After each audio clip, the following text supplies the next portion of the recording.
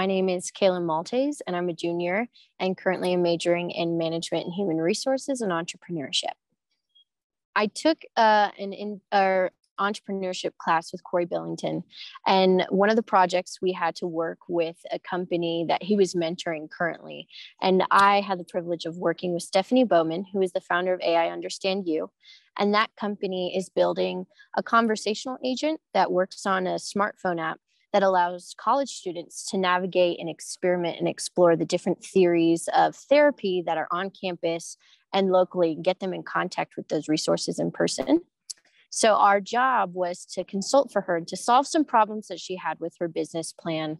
I was really particularly interested in how she was going to outreach in the community and things like that. And I just really got passionate into the project, and that carried over into the summer when they asked me if I wanted to continue working with her.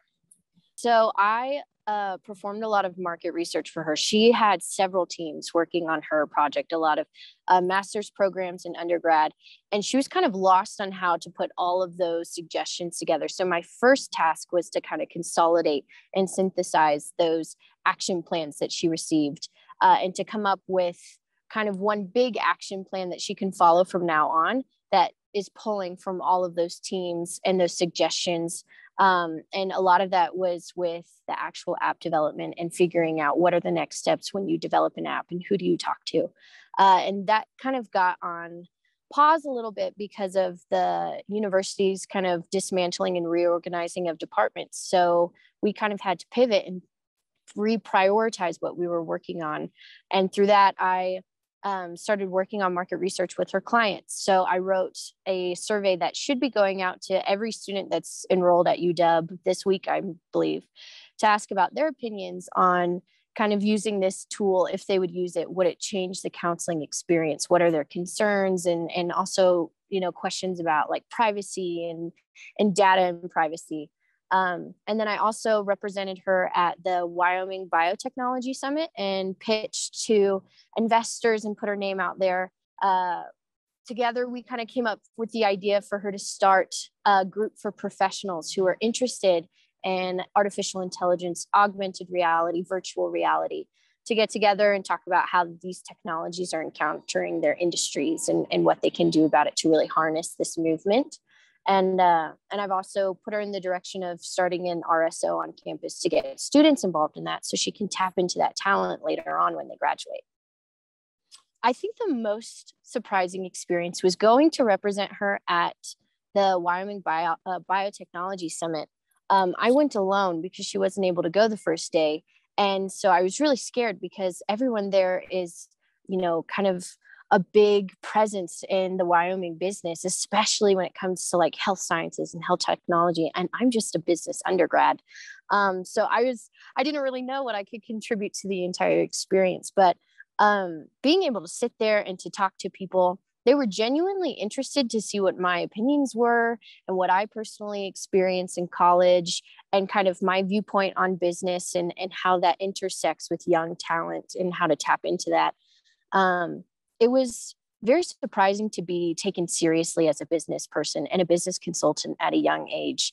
You think that you don't have enough experience, but experience is experience. It's an asset, whether you have little of it or you have a lot of it, because it can form and change people's opinions and help them make decisions. And that was just really valuable. And it's kind of shaped how I'm approaching the rest of my degree. Like, I'm not just a student here going to classes, getting good grades.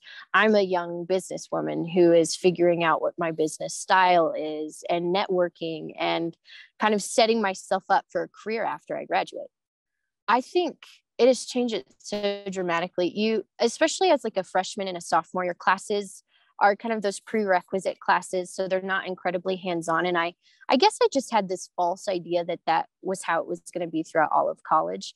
But these entrepreneurship classes, especially all the classes I've had in a business college, are just rich with hands-on in-person experience. I mean, I'm rubbing elbows with angel investors and with entrepreneurs and CEOs, and they're genuinely interested in my educational journey.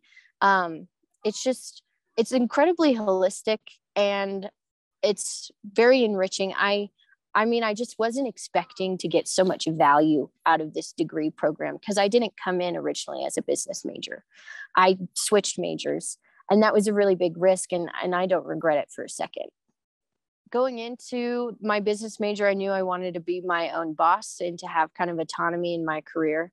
But these projects have really pushed me towards business consulting and helping other people with their business plans and solving problems and kind of evaluating the market and how it changes and adapting to that. My mother owns a business coaching business, and I never thought that I would ever want to, get into the family business. But now I am really excited to start learning from her and to maybe partner with her and to help her clients as well. It's really fun to get the knowledge for yourself, but you don't realize how fulfilling it is to help someone else with that and to get them that knowledge as well that you're learning in classes until you do it. And then it's like, you have to keep doing it. You just have to keep helping people with their dreams, because that's essentially what you're doing.